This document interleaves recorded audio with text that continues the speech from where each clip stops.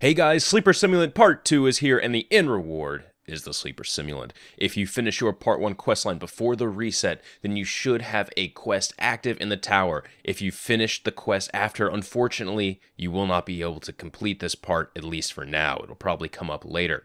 So, go to the gunsmith, pick up the quest, and head back to orbit. You have to do a light level 280 version of the Saber Strike. Fortunately, it is match-made, but it's no walk in the park. There isn't anything special you have to do other than complete the strike.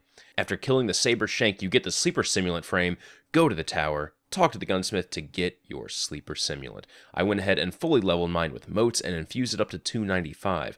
I messed around with it in the Cosmodrome, and it just feels fun. After killing some easy targets, me and 4 other clanmates went into the raid and tried doing the War Priest.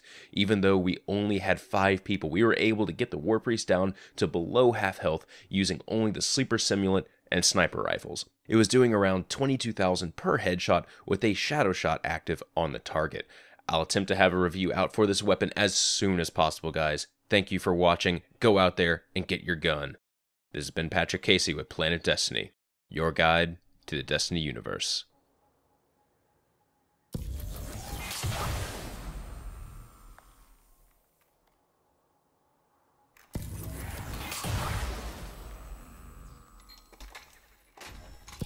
Anyone willing to help? The War Cause has open requests near this location.